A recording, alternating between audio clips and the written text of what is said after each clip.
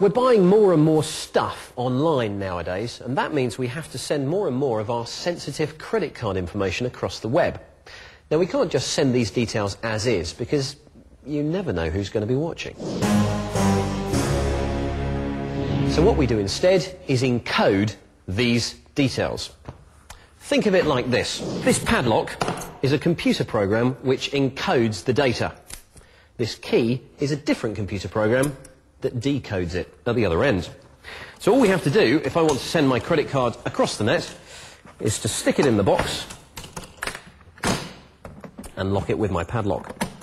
Take the key out, and then I can send my credit card to anyone I want. It doesn't matter if it's intercepted on the way, because it's coded and no one, apart from my key, can unlock the information. Eventually, it makes its way to the internet shop.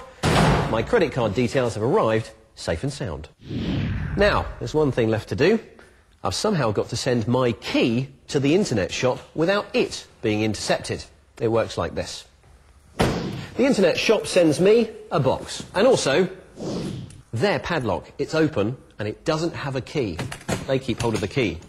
So I lock my key inside their box. I use their open padlock to safely lock my key away. I can't open it, no one can open it, only the internet shop has the key. So now I can safely send my locked key across the net. Again, it doesn't matter who intercepts it on the way, it's locked. Only the internet shop can open it. Eventually, the box reaches the internet shop, they use their key to unlock their padlock, which releases my key to unlock my padlock. Hey presto, my credit card details have arrived, safe and sound. So whenever you're imparting sensitive information on the web, make sure you can see a picture of a padlock in the bottom of your internet browser. Then you know the encryption is at work and you can buy with confidence.